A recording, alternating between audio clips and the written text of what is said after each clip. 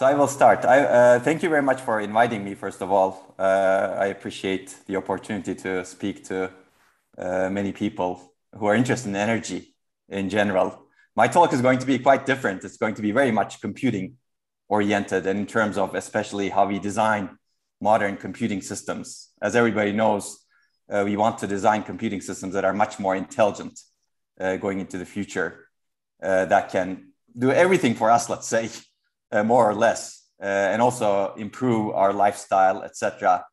And I will question how we are designing the computing systems of today in this talk. That's why it's titled Intelligent Architectures for Intelligent Machines. Oh, sorry. That's the last slide. So we can go backwards in the slides, but that's probably not a good idea. Okay. I think it's clear today to everyone that computing is bottlenecked by data. We have a huge data deluge in computing, and we're trying to deal with it. We're trying to make sense of data in all aspects of life, in all aspects of science, in many different scientific fields. And we're trying to make use of data, but we're bottlenecked by it also at the same time. Many applications, AI, machine learning, genomics, many other important applications going into the future are all data intensive. They require rapid and efficient processing of large amounts of data to make very quick decisions in terms of, for example, life critical decisions about a patient's life, or safety critical decisions when you're driving a car or a plane. And data is increasing. For example, we can generate much more data than we can process. And just to give you some examples of workloads that we're dealing with, these are some traditional, more or less traditional workloads that we've been used to: databases, graph analytics engines, data analytics engines, data center workloads. And all of these workloads are bottlenecked by data. Data becomes a huge performance and energy issue in them. I'm going to give you some results later on. And if you look at the mobile end, which is going to be even more important into the future, the workloads that we're relying on, machine learning frameworks, video encoding, decoding, which we're using right now, browsing, and many, many more workloads are also bottlenecking our performance energy because they're very data intensive. And increasingly more important workloads into the future, like bioinformatics, genome analysis, is even more data intensive because the cost of sequencing genomes is reducing significantly. You can see that compared to Moore's law, the cost of sequencing a genome is reducing much faster than the cost of a transistor has been reducing for decades, as you can see. As a result, today we're able to sequence many, many genomes, and we can revolutionize many areas in health, science, medicine, and biology going into the future. The problem is, even though we can sequence things very, very fast, we cannot analyze the data fast enough. As a result, we have a huge data analysis bottleneck that is preventing scientific discoveries, and that's preventing medical advancements in the field. And I'm very interested in this topic. I'm not going to talk about bioinformatics work that we're doing in this area, but you can see that now you can have genome sequencing machines that you can fit in your hand like this. And it's going to be much, much more interesting going into the future. These devices are very, very powerful. Unfortunately, they're powerful at sequencing, but they're not powerful at analysis of data, which is what we really need. We want sequencing and analysis at the same time. And to be able to do that, we need to change the computing paradigm so that we can actually analyze the data where it's produced and minimize the energy consumption, minimize the performance overheads, as we will discuss. Okay, if you're interested in this topic, we have recently written an overview article that's relatively accessible to many people in the world, hopefully, that talks about accelerating genome analysis and what we can do in the future with it. And we have also a very technical articles that try to accelerate approximate string matching, which is at the core of genome analysis, for example. And I'm happy to talk about it separately, but I'm not going to talk about this in detail in this talk. But this is one of the examples of the approaches that we need to take going forward to make data processing much more energy efficient and high performance. And you can see this is a device that exists today. You can plug it into your phone and you can sequence your genome. But again, the device is not powerful enough to do really interesting processing of data. Because when you do really interesting processing of data, you want to get this device into the hands of a doctor, for example. And the doctor, by comparing this to many, many genomes, for example, your genome, they basically give you a personalized decision in terms of what kind of treatment or what kind of drug is much more suitable for you in a very life-critical, time-critical manner. And today, that analysis can take in the order of weeks and sometimes months, depending on the analysis that you want to do. We would like to reduce that analysis time to seconds, if not minutes, so that we can actually make these decisions very, very quickly. And this is just one example. You can give similar examples, of course, in COVID-19 processing today, for example, understanding COVID-19, understanding new types of bioviruses, for example, is going to be very important going into the future as well. If you're interested in this, we have other talks on this topic. You can take a look at these talks on our YouTube channel. And we also deliver lectures in our lectures. Okay, this is just one example application that is very hungry of data, and it's going to be more important, but many applications are like this. And as a result, data today overwhelms modern machines' storage capability, communication capability, and computation capability. It greatly impacts robustness, energy, performance, and cost. This conference is very much about energy, but energy is related to robustness, performance, and cost, and scalability as well. So we're going to talk about a lot of these things in this talk. If you look at the fundamentals of a computing system, it consists of three key components: computation, communication, and storage and memory. And we have heavily optimized the computing units for decades and decades, and more or less ignored the communication and memory storage units. As a result, a computing system more or less looks like this today. You basically have computing parts that do computation, processing elements that are cores, and everything else is dedicated to moving and storing data. Caches, interconnects, other caches, other interconnects, memory controllers, memory interconnects, storage devices. So if you do the math, more than 95% of a single node is dedicated to data storage and movement, not computation.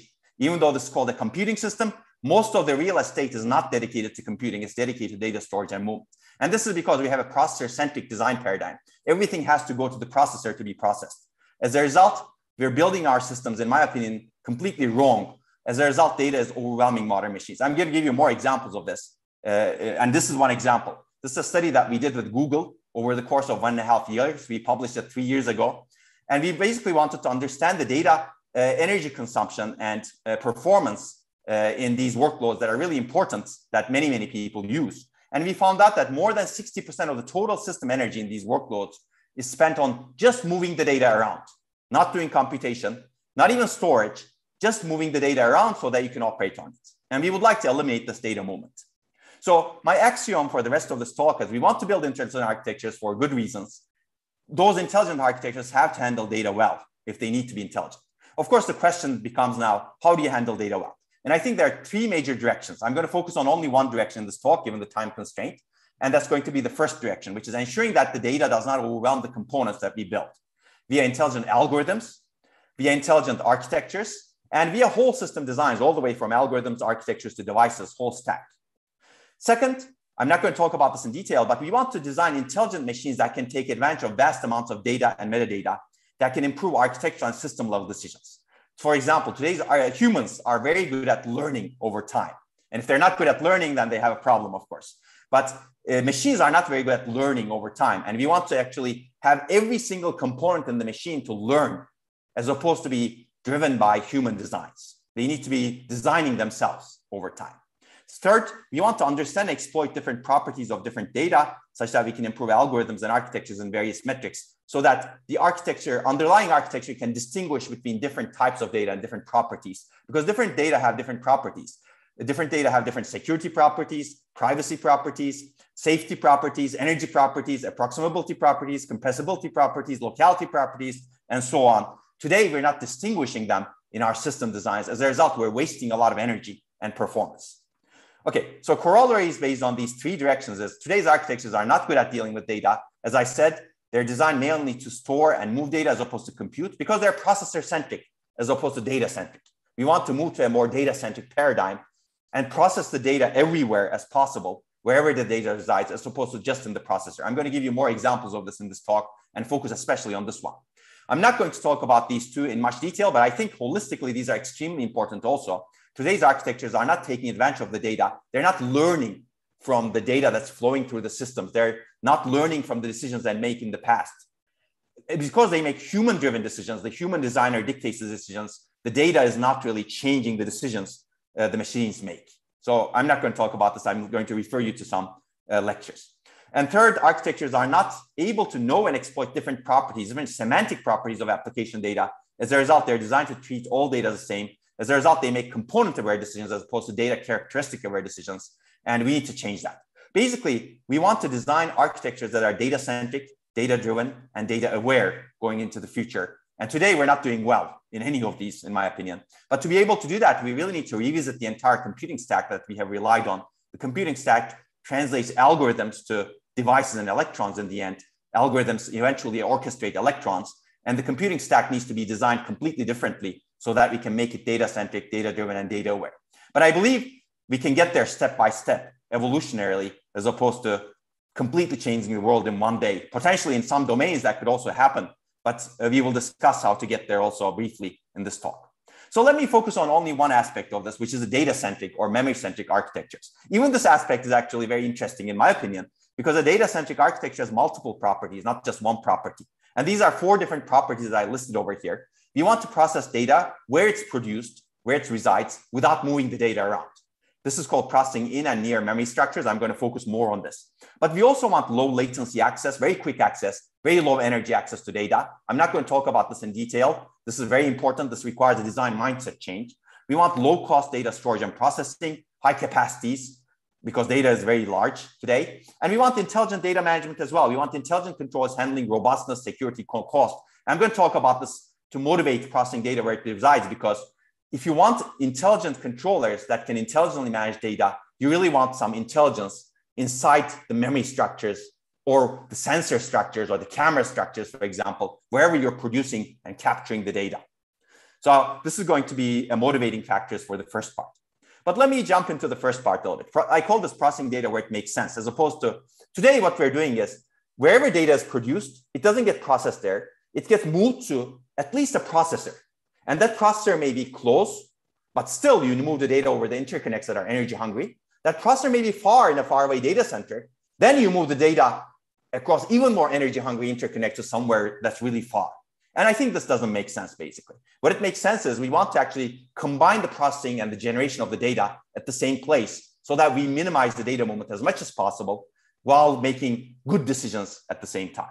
That's what this says, basically. And this is not a new idea. This is an old idea. Basically, processing in or near memory was proposed in the 1960s when the processing paradigms are being explored. And this is a paper that was written by Harold Stone, Logic in Memory, computer that says, we want logic and memory together. Now, it didn't work out well for various reasons. I'm not going to go into the historical aspects of it in this particular talk, but you can listen to our lectures related to this. But today, we're in a special position. That special position dictates us to do something completely different in terms of how we deal with data. And this special position actually is pushing us from the technology. Technology is pushing us to do something intelligent with the data, with our system designs. And the applications and systems, like I talked about earlier, is pushing us to do something different. So we're kind of stuck in the middle. We have to do something really different with our systems to change the paradigm. So let me talk about the push from technology, because a lot of people ignore this push from technology, but it's extremely important because that's why we're having a lot of trouble today with data storage and movement. So what is this push from technology? Basically, we have some storage technologies for memory. It's called DRAM, dynamic random access memory. And it has been scaling well so far, but today it's in a very difficult position. As a result, industry is putting controllers close to DRAM, and industry is very much open to new memory architectures, as they should be. So let's talk about this. So this is one example. You have 3D stacking technologies where you have memory layers and logic layers, and computing can be very close to logic. And there are also other examples of this. I'm going to talk about more examples that we're working on, for example. You can do some simple non-deterministic finite automata processing inside the micron chips, for example. Sorry, it should be deterministic finite automaton processing. And this is really motivated by memory scaling. Technology scaling is not going well. And we have been talking about this for a long time. This is one paper that I would recommend to people. And we have been doing studies also. This is a study that we did with Facebook in 2015. We studied all of the memory errors that they have in their data centers. And they have many, many data centers, a lot of memory in their large scale production data centers. And we did a study that examines the failure rate of the servers and correlates that with the memory chips. So you can see that as the density of the memory chip increases, the failure rate of the server increases. Why? Denser, newer memory chips are much less reliable. Why? Because they're more vulnerable to noise. Their storage cells are smaller. As a result, they're more vulnerable to noise, and their storage cells are closer to each other.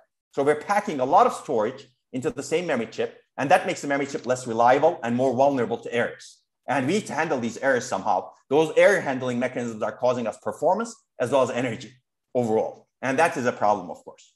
Now, if you're interested, you can read more about this. It's fascinating, I think. But we also designed infrastructures that are more small scale, FPGA-based, reconfigurable architecture-based infrastructures to understand these memory errors in much more detail, much more sophisticated detail. I'm going to give you a story of one of the issues that we have been investigating. You can see some of our infrastructures that we have been building at Carnegie Mellon and ETH Zurich. We also open source these infrastructures. It's called SoftMC, for example. You can more easily program this and understand the memory errors in your system. And industry and academia have been using these infrastructures to do very, very interesting studies beyond what I'm going to describe to you. So while we were doing a lot of these studies with our infrastructures, we discovered something very interesting together with Intel. And we found out that you can predictably induce errors in most memory chips that you have in your computers today. Now, this should not happen. No one should be able to induce memory errors in your memory chips in a predictable manner. And this is known as the RowHammer problem. And we showed that more than 80% of the tested DRAM chips are vulnerable. And this is really the first example of how a simple hardware, circuit, device failure mechanism can create a widespread system security vulnerability.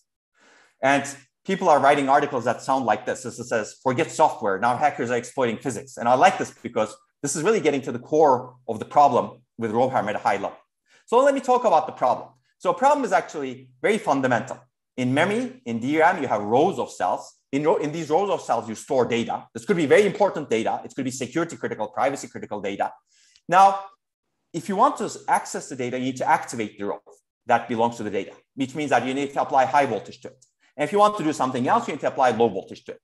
Now, if you do it repeatedly, activate precharge, activate high voltage, low voltage, high voltage, low voltage, high voltage, low voltage, high voltage, low voltage, and you can do this programmatically using your software today. It turns out in adjacent, physically adjacent DRAM cells, memory cells, you get bit errors. Now, this should not happen because you're not touching those cells, first of all. This is happening because of electromagnetic coupling between adjacent cells because cells are too close to each other. And also, you're not even modifying the memory. Nothing should change in memory because you're just activating some rows so that you can read from them. So this is certainly something that should not happen. That's why we call this the hammer drawing. We call these the victim rows. And we show that more than 80% of the DRAM chips that are manufactured by 3 major manufacturers that have more than 99% of the market share in DRAM are vulnerable to this problem. And this is a scaling problem, technology scaling problem, because in older DRAM chips, this did not happen. You couldn't do enough hammerings so that you induce these hammers. But in the chips that were manufactured between 2012 and 2013, the cells became too close to each other and too small. As a result, you could induce these hammers, enough hammers, so that you could actually induce these bit flips that should not happen. Now, these bit flips that you induce can belong to some other program, can belong to the operating system, can belong to something security critical that you do not have access to. As a result, this is really a security problem in addition to being a reliability problem. And it affects energy, as we will see as well. So we said that this should not happen. This is a memory isolation is a key property of a reliable and secure computing system. No one should be able to change your data or anybody's data this way. And as a result, someone can hijack your computer in very bad ways to take advantage of the security problem. And while we were actually showing that, Google, the good folks at Google Project Zero, who have uncovered a lot of security vulnerabilities, took our paper and they showed that they could actually gain kernel privileges using the phenomenon, fundamental phenomenon we have discovered in this work. And I'm not going to go into the details of this work, but after that, once someone can induce a bit flip predictably in some part of your memory, let's say all hell breaks loose. Anybody can do anything to your system. These folks from TU Graz showed that they can gain unrestricted access to systems of website visitors by taking advantage of these bit flips using the remote JavaScript machine. These folks show that you can take your cell phone is completely vulnerable because they can take advantage of these bit flips in your Android phone. And there are a lot of other examples that I'm not going to talk about, but more recently, neural networks are extremely popular, clearly. And neural networks make all kinds of decisions, for example, for self-driving or drones or self-flying, let's say, going into the future. But these folks showed that, and these folks and these two folks showed that even though a neural network may be extremely good, more than 90% or more than 99% accurate in its decisions, let's say, in terms of detecting a pedestrian, which is critical, of course, safety critical, they become completely useless, meaning completely inaccurate, if someone takes this RowHammer problem and launches an attack to this neural network, and the neural network gets to an accuracy level that's only 10%, which is really bad, as you can see. Right? So we have a serious problem with this security issues, as you can see, something that we're going to rely on lives on, the computing infrastructure that we are going to rely our lives on, that we think is completely intelligent, is actually not so intelligent if you have the security vulnerability. And this is true for other security vulnerabilities as well, in my opinion, but I'm talking about the work that we have done, which is very fundamental, which is very difficult to prevent. So if you're interested, you can take a look at the RowHammer papers. But how do you solve the problem? Solving the problem requires intelligence inside the memory. intelligent controllers can identify these access patterns and prevent these problems. I'm not going to talk about the details, but before I wrap up this part, I'm going to say that the problem is getting worse. Why? Because cells are becoming too close in recent DRAM chips, and we want to store more data, and recent DRAM chips are more vulnerable, and existing mitigation mechanisms that the industry is employing are not effective. So we need new mitigation mechanisms that we are developing and others are developing. And unfortunately, industry is not very good at solving this problem because they claim that some of the RowHammer, some of the chips that are manufactured recently are RowHammer free, but we prove that that's not true. That's not correct, basically. We show that you can just enough reverse engineer DRAM chips and the solutions that they put into the DRAM chips today, and you can circumvent these protection mechanisms easily. So we need mechanisms that are much more secure, and we do a lot of work with industry, as you can see, to see if they're vulnerable to these security problems. And we also provide solutions, but I'm not going to go into the details of the solutions, but take my word for it that you need intelligent controllers to actually solve the problem, and you can read the papers for more detail. If you're interested in this topic, we have a lot more detailed lectures on RowHammer, and this is going to be more and more important going into the future, in my opinion. Okay, let me tie this to general computing infrastructure. Basically, we're talking about infrastructure, and computing is one of the most important infrastructures going into the future. Bridges are one example. This is the Tacoma Narrows Bridge. This is in 1940. 6 months later, it collapsed. This is a reliability problem, as you can see, but it's also a safety and security problem. Bridges are clearly extremely important infrastructures. Humanity has been building bridges for thousands of years. And I will say that they're not that important. Computing is a lot more important today than bridges. So we need to take a lot more care in terms of how we design our computing systems in terms of vulnerabilities, reliability, security, and safety. Bridges, unfortunately, are important, and there are fatalities, as you can see. This is Minneapolis in 2007, this is Genoa in 2018. So we have bridge disasters, clearly, and it's hard to prevent them. But in computing, maybe we should be able to prevent things better. So I think we need to talk about security, and security is very much related to energy also. Safety is also very much related to energy because you can expend a lot of energy to make yourself secure, but that may not be a great trade-off. Right? We need to prevent unforeseen consequences that we have in our intelligent platforms, so we can enable platforms like this where we can trust and the platform can drive for us, can fly for us, can make decisions for us, etc. But we're not there yet. So how do we get there?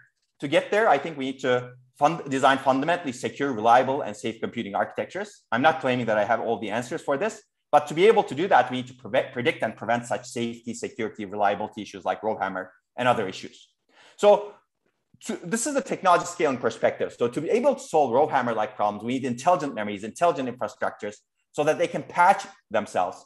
They can identify these attacks. They can identify these suspicious access patterns, for example, so that we can avoid failures. And for that, we need processing near memory structures. Okay, that was the push from technology. Let's talk about pull from systems and applications, which is going to be the top-down approach. And this is important and maybe even more important. Why? Because today data access is a major bottleneck. I've shown you some examples of this. Energy consumption is a key limiter of applications today.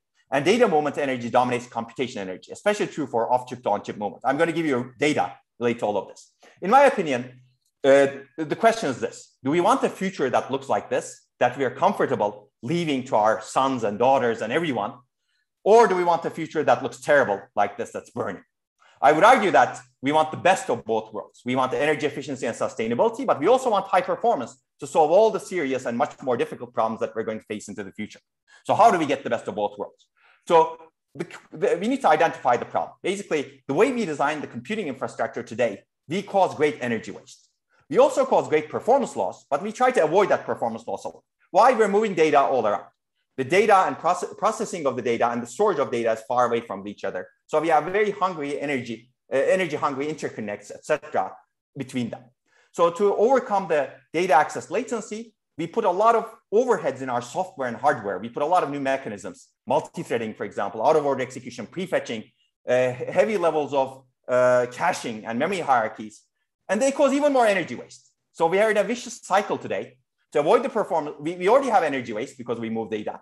We pose even more energy waste to avoid the movement of data because these mechanisms add more complexity into the system. And when they do not work, they add a lot of latency and even more complexity into the system. So we need to break this vicious cycle. And the vicious cycle, any vicious cycle, can be broken by identifying what's the core cause of the problem. And the core cause of the problem is this: processing of data is performed far away from the data. And we should not do that, basically, going into the future. We should realize that a computing system consists of many components: computing, communication, and storage. And we should ensure that all data does not get processed in the processor. We should avoid the processor-centric mindset going into the future. And we know that this is going to be better going into the future because we have a lot of evidence.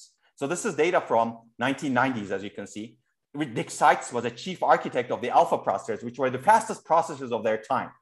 And from Digital Equipment Corporation, when they designed the flagship processors at the time, he basically wrote a one-page article whose title is "It's the Memory Stupid." Basically, he analyzed the performance of a very important data-intensive application at the time, which the processor is designed for. And he said that we designed this processor for this purpose, but the processor is waiting most of the time to get data back from the memory. So it's capable. The processor is very capable. It can finish 4 instructions every cycle, but it's finishing 1 instruction every 5 cycles. So it's operating at 5% of its efficiency, which sounds terrible, of course. And he basically said that in the coming decade, memory subsystem design will be the only important design issue for microprocessors. And I agree with this. So fast forward 10 years later, this is data from my own PhD thesis. We worked together with Intel, and we showed essentially the same thing. Most of the time, the processor is waiting for data because the data is far away. Okay, you don't believe me, you don't believe Dick Sykes. Since everybody believes Google, you can take a look at Google's data from 2015. Essentially the same thing. In their workloads, all of their data center workloads, the processor is most of the time waiting for data. It's processing data only 10 to 20% of the time. So this is not good. Basically, this should not happen because these are computing systems, but they're very energy inefficient, low performance, and complex because they're grossly imbalanced. And as a result, they become complex and bloated also. Their energy efficiency becomes even worse. And as a result, we're back to the picture that I showed you earlier. Even though these are computing systems, most of the resources are dedicated to data storage and movement. Okay, let's take a look at the energy perspective in a different way. This is data from Bill Daly's keynote at High Peak in 2015. The data is old, but the numbers, the relative numbers remain the same. And so if you look at a complicated arithmetic operation, 64-bit double precision floating point operation, it costs 20 picojoules. But a memory access costs 16 nanojoules. That's 800x difference. So data access is 800x, or 2 to 3 orders of magnitude, the energy of a complex addition. So now this begs the question. If you want to do a simple or complex arithmetic operation, does it really make sense to bring the data from all the way from memory into the processor chip, do the operation, and write back the data? And the answer is usually no, because the processor chip doesn't have enough locality in its cache structures to amortize the cost of that data moment energy. And this is becoming worse. You can read more papers about it. And we have written papers about it also, as I mentioned. Together with Google, we looked at the application level impact of this energy disparity between storage, data storage, and data movement versus data computation. And we show that more than 60% of the entire system energy is spent on data movement. And this is just general applications. On some applications, more than 99% of the total system energy becomes spent on data movement because they're very, very data movement intensive in the system. Okay, so I will argue that we do not want to move data. For performance, energy, reliability, security, we do not want to move data. What do we want to do? We want to enable a paradigm shift to enable computation with as little data movement as possible when it makes sense. We want to compute data where it makes sense, where data resides. And we want to shift the paradigm of computing such that it's more data-centric as opposed to processor-centric.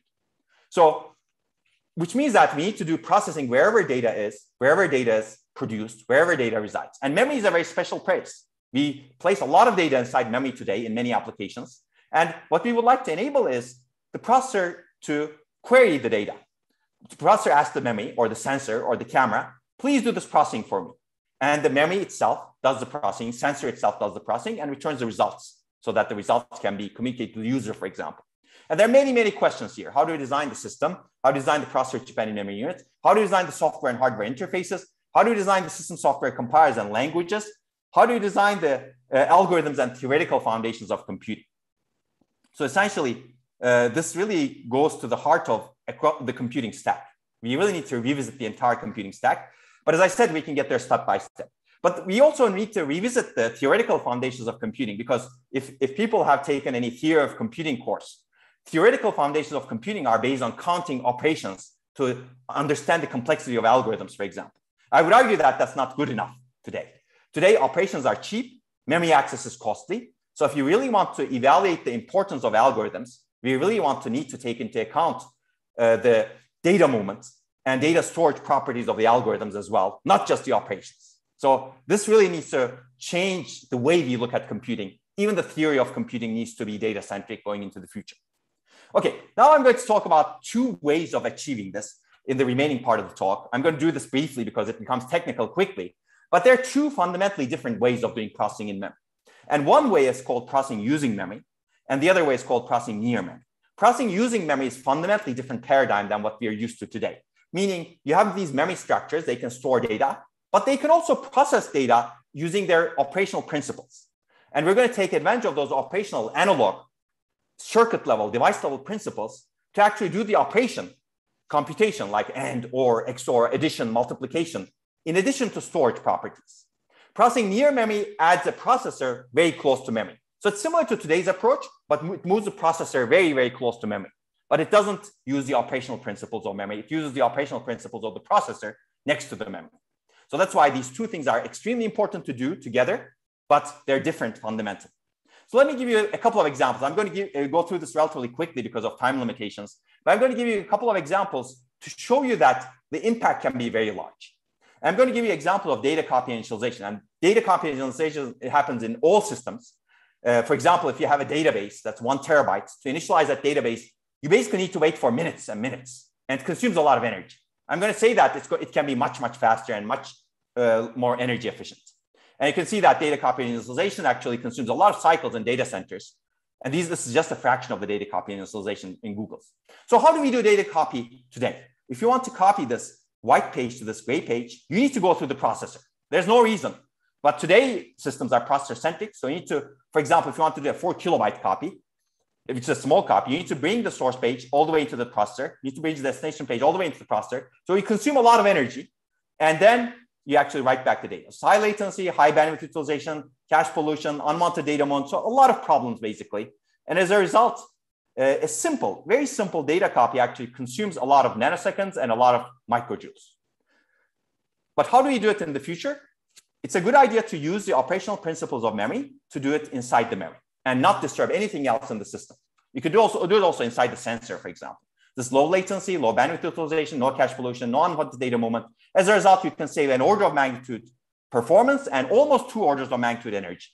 I'm not going to go into the details of this, but in DRAM and in many memory technologies, you can implement this very simply by activating a source row, which brings the data into the sense amplifiers, and then you activate the destination row, which brings the data from the sense amplifiers to the destination row. So by doing 2 consecutive activates with negligible hardware cost, by just changing your mindset, the paradigm, you can do this with an order of magnitude latency improvement and almost 2 orders of magnitude, let's say, energy improvement, if you optimize this, of course. And ignore the other bars over here. We generalize this. I'm not going to go into the details, but you can read the papers for more details where we introduce the topic.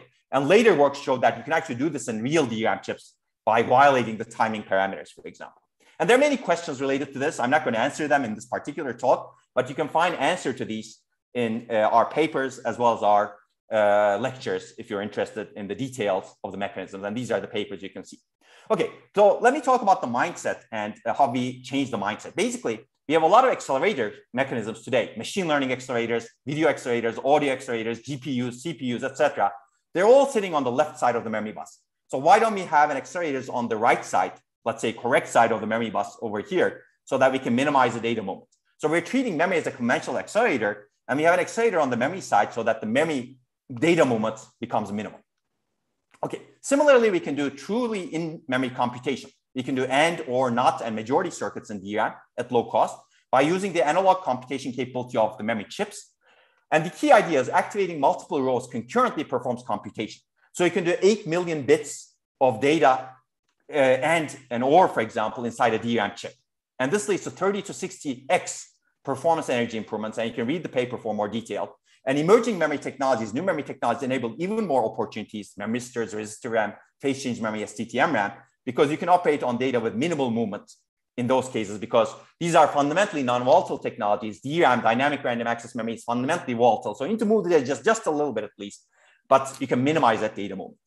So I'm not going to go into the details, but this shows that you can do triple row activation in DRAM. If you do triple row activation in a circuit like DRAM, based on the charge sharing, analog operational principles, you get a majority function. This is a bitwise majority function. If 2 cells are charged, you get the charge state at the end. If 2 cells are discharged, you get the discharge state at the end. And bitwise majority is a great function because you can derive and or functions out of it. And if you actually add a not function, a complement or inverse function, which we do in our work, now you can have a functionally complete Boolean complete circuit. You can translate any algorithm to this Boolean complete substrate, analog operational substrate, where you can actually do operations. And we did that exactly. And you can see the results in this particular case. We accelerated database queries. And you can see that you can get more than order of magnitude performance improvement in database latencies, which is actually quite hard to improve in today's systems because they're heavily optimized. So an order of magnitude improvement translates to around an order of magnitude energy improvement as well. So if you're interested, you can read more in these papers. And we have recently written book chapters that are invited related to this. And we have recently made this more programmable. And this framework actually shows that you can program it more easily going into the future. And similarly, we can also do security functions in DRAM using analog operational principles. I'm not going to talk about these in detail, but you can do physical unclonable functions in DRAM memories. You can also do true random number generation in memories. This is really important for processing inside the memory, security critical functions, but I don't have time for detail, so I will let you read the papers and watch the lectures. Let me quickly talk about the processing near memory approach, which is basically pushing processing structures near the memory so that you can have a processor near memory. And this is motivated by accelerating applications, making them much more efficient. And when we first started the topic, we actually looked at graph processing, which is at the core of many, many workloads, including bioinformatics, including machine learning. And large-scale graph processing is challenging because it has a lot of random accesses, basically, and little amount of computation. So how do we deal with this? Basically, we have this 3D stacking memory technologies. You have memory layers and logic layer, and we put processing mechanism inside the logic layer. And the logic layer can have high bandwidth, low latency access to memory so that you don't go off the chip to another processor, let alone the data center. Again, I'm not going to go into the details of this, but in the logic layer, we have many, many processors, computing units. So you can see that in order cores. These can communicate with each other. And as a result, we don't move the data around, but we move the functions to the data. So the data stays. And if you want to update a graph node, for example, the update functions get shipped to the processor that hosts the data in the memory layers. And we keep basically programming this in a data-centric manner. And if you want to scale this up, you have many, many of these 3D stacked cubes connected to each other in an interconnected manner. And you have your graph processing, graph structure partitioned on these chips so that you can exploit locality. This looks like a primitive GPU. GPUs used to be like this in 1990s. And in my opinion, processing systems are going to be like this in 2020, for example, or no, 2030s, for example, or maybe even earlier, who knows. And we're going to offload computation and program it with remote function calls so that we minimize data movement and we'll have prefetching mechanisms. But let me give you some idea in terms of what this looks like. So these are traditional systems. Tesseract system doesn't look like any traditional system. Traditional systems have processing and memory separate. As a result, they're bottlenecked by the bandwidth of the memory. Tesseract system, you cannot decouple the processing and memory. Processing and memory are together in these things. And you can have 8 terabytes per second access to DRAM, as you can see, which is more than an order of magnitude higher than the best system at the time. As a result, we can accelerate graph processing significantly. We can get more than 13x performance improvement, and we didn't optimize this. Over the course of the last 6 years, other people have developed algorithms and infrastructures that made this 13x 100x. So we can have today 2 orders of magnitude improvement in terms of performance of graph processing. And in our results, we had more than 8x energy reduction, but later work that built on our work showed that you can get almost 2 orders of magnitude improvement. So this is very significant, as you can see. And this is just graph processing. Machine learning has similar. I don't have time to talk about this, but machine learning is very similar in this respect. I'm going to give you an example that's closer to reality in the near future, the work that we did with Google. With Google, we looked at consumer devices, and we looked at popular workloads that many people use, Google or not Google, it doesn't matter. Many people use these kind of workloads. And we wanted to understand the energy cost of data movement. And as I mentioned earlier, we found out that data movement costs more than 60% of their energy in our systems. And we wanted to understand how to get rid of it as much as possible. And we found out that a significant fraction of the data movement comes from simple functions and applications. And once you identify those simple functions, you can implement them in memory, in 3D stacked memory, like we discussed. You can have small embedded low power cores, or you can have small fixed function accelerators, or you can have reconfigurable logic, as we discussed in some of our works. And by doing this in a targeted manner, you can actually reduce energy and improve performance by more than 2x. So this is not 13x. It's not 2 orders of magnitude. In an unoptimized way, it's 2x, but it's relatively much more easier to do in the short term. So short term is also important. So I'm not going to go into the detail, but we analyze all these functions. I'm going to talk about the machine learning framework, since machine learning is extremely important. But machine learning, more than 50% of the inference energy is spent on data moment, and more than 50% of that energy comes from two functions only: packing and unpacking and quantization. And if you're interested, you can see our works for more detail. But we actually offload these functions to get more than 2x performance improvement and energy improvement. And you can read the paper for more detail if you're interested. Similarly, there are a lot of works where we can distribute the processing in GPUs so that you can actually reduce the data moment. You can do it in pointer chasing, which is very latency sensitive. You can do it for more automatically in systems. You can do it for prefetching. We do works for climate modeling, and we can accelerate them using FPGAs and 3D stacked memory. You can do it for genome analysis, approximate trig matching, as we discussed earlier. You can do it for time series analysis, which is used in many scientific domains like astronomy, for example. But to be able to do this, you need to revisit the entire stack and co-design the algorithm and the architectures together. But I believe we can get there step by step going into the future. And if you're interested in this, we have a primer on processing in memory that we have written recently in December. It covers a lot of issues and importance of processing in memory, and why we need to go through it. And we have other papers also related to it. Now, before I conclude, let me say that this is actually real, meaning people are designing processing in DRAM engines, and we're working with this Upman folks who are a startup company in France. They have actually put DRAM chips, put processing units inside DRAM chips inside the bank. And we actually have done studies. We have ported applications, and these are real systems. This is a real system that we used, for example, 2,560 processing elements inside a rank. And we have actually works that describe how this operates. You can see that right next to the DRAM bank, you have a processor, and you can offload applications to it.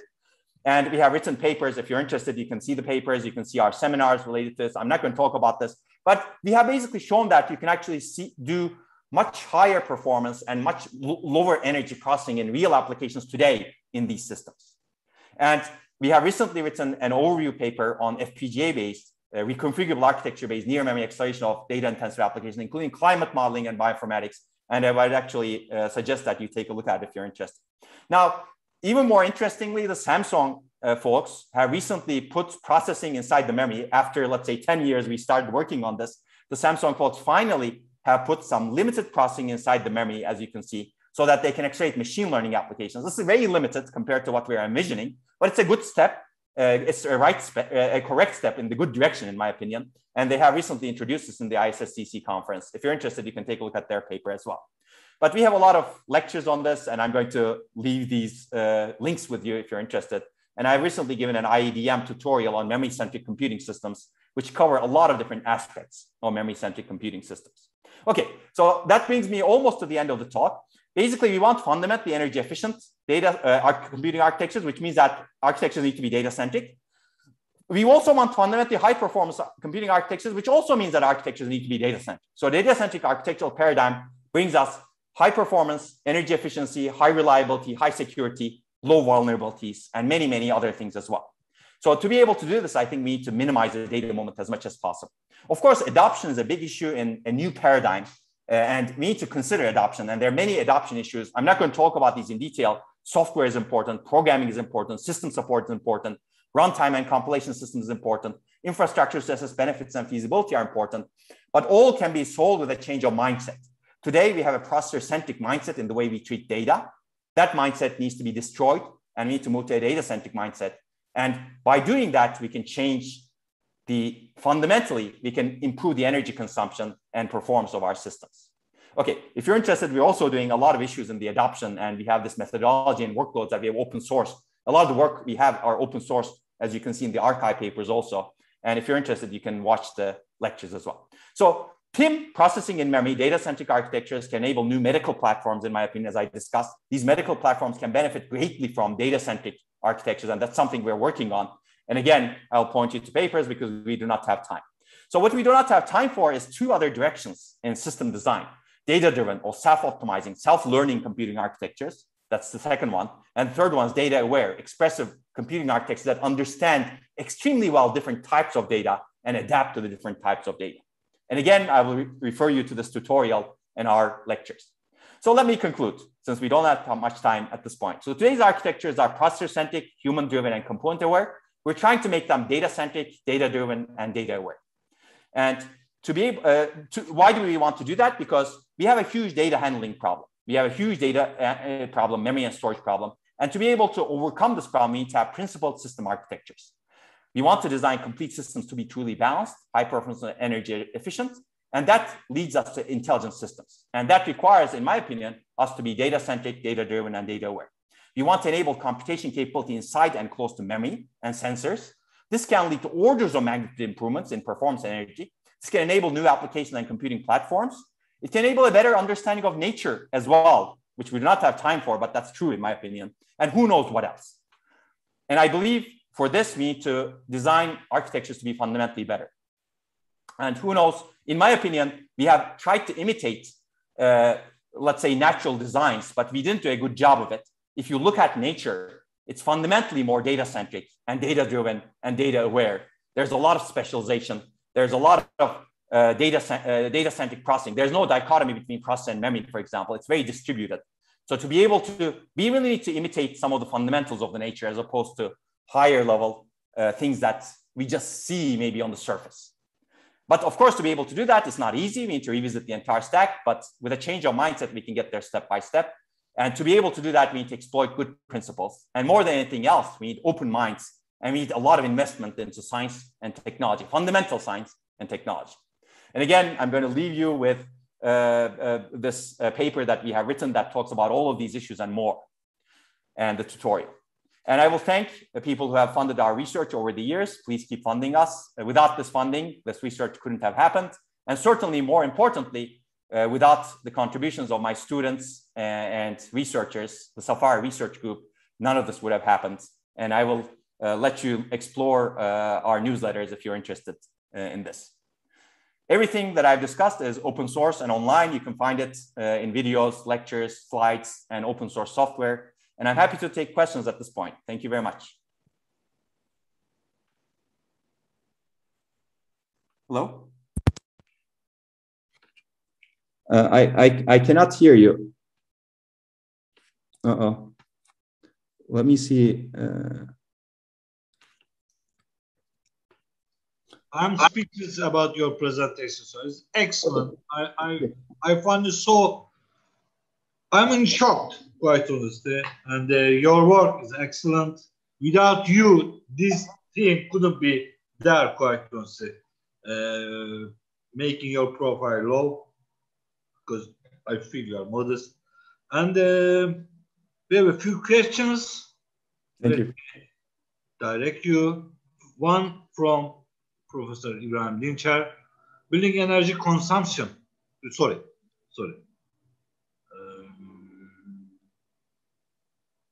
Yes. Annette Fred Cower. As most of the work done is on Intel system, is ARM not vulnerable to RowHammer?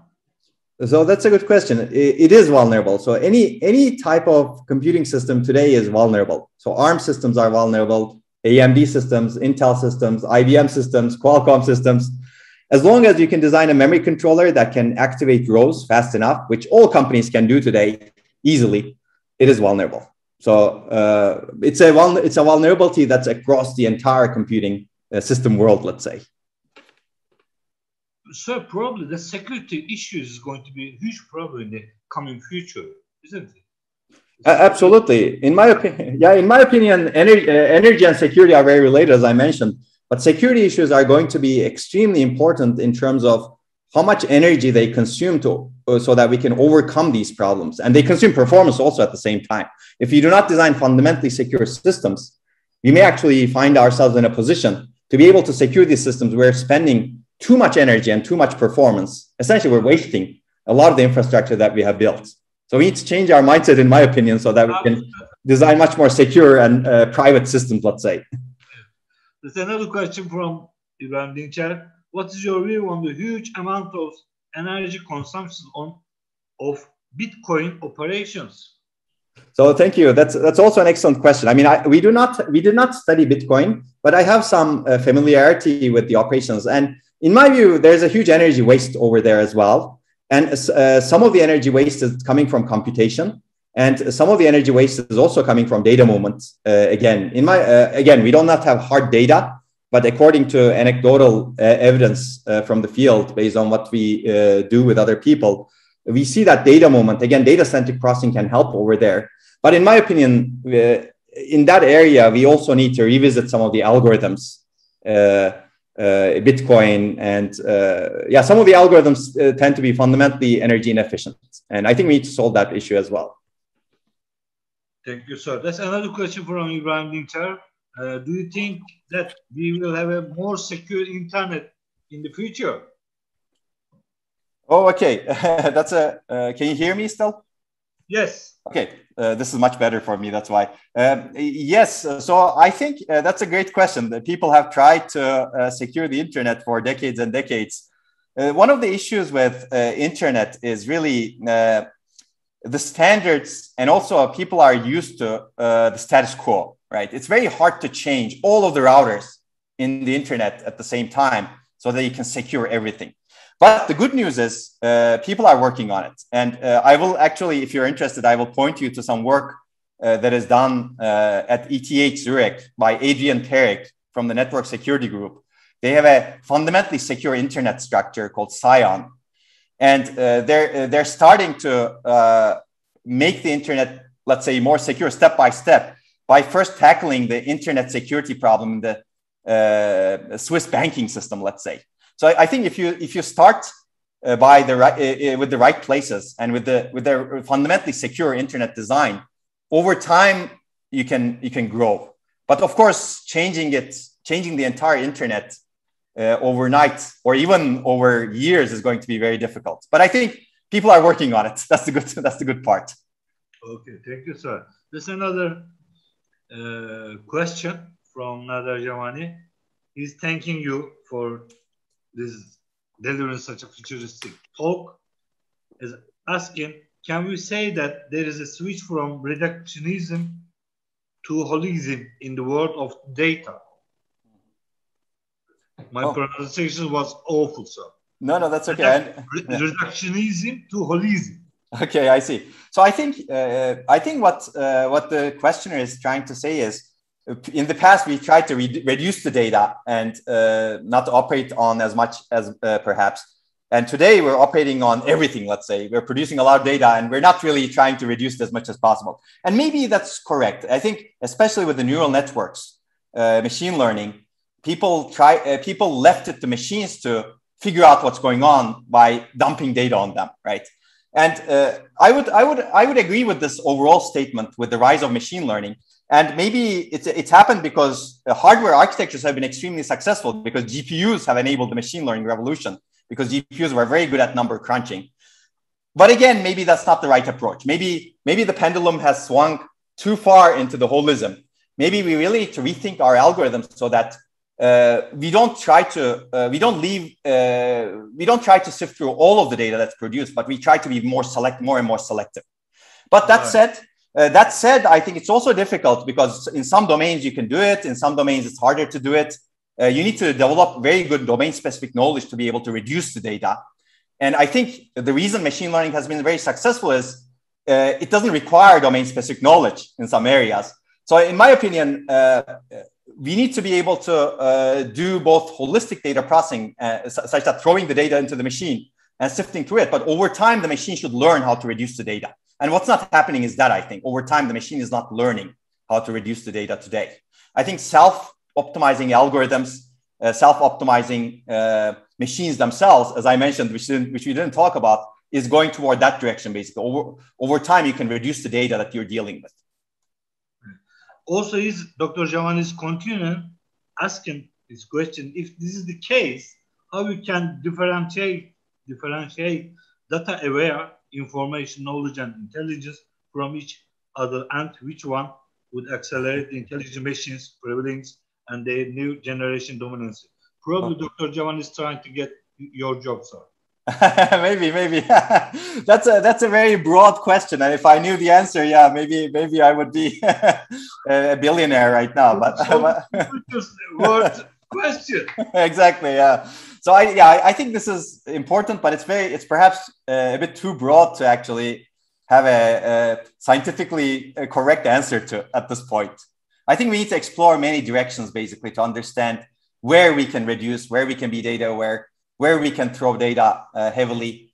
And over time, I think paradigms will emerge. But I can say with confidence that if we take the principles that I mentioned in my talk, we can do it much better without wasting energy. Probably, sir. When you mentioned the nature is going to give us a lot of information, quite honestly. You know, that how we are going to handle the problem. Exactly. Yeah. Yeah. If you understand nature, we can do better also. You're absolutely right. Yes. So that's another question or this comment. Sorry. For RowHammer, please throw some light for mapping virtual address to physical address for find and row, column and blank bits. Mm-hmm. It is related to finding geometry of diagram chips for ARM. Mm-hmm. Okay. And continue these comments for RowHammer. Please throw some. Yeah. Okay, I think it's the same question. Let me read again. Sorry. Okay. For RowHammer, please throw some lights for mapping virtual address. Okay, sure.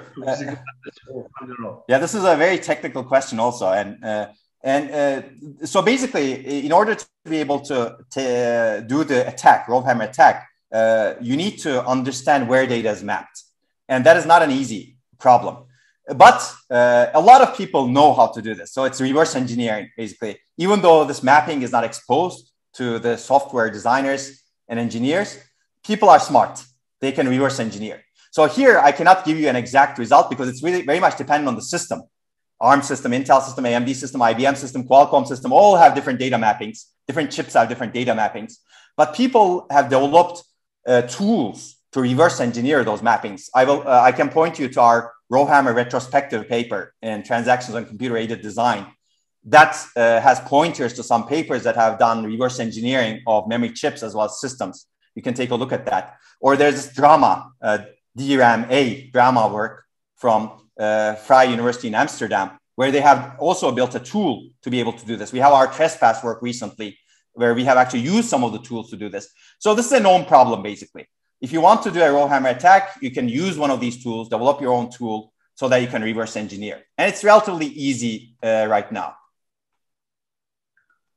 So thank you very much for your kind presentation and answering the questions. I'm very proud to listen to you, quite honestly. Thank you again for your nice presentation, sir. Okay, thank you very much, Professor Çakır, and thank you very much for inviting me.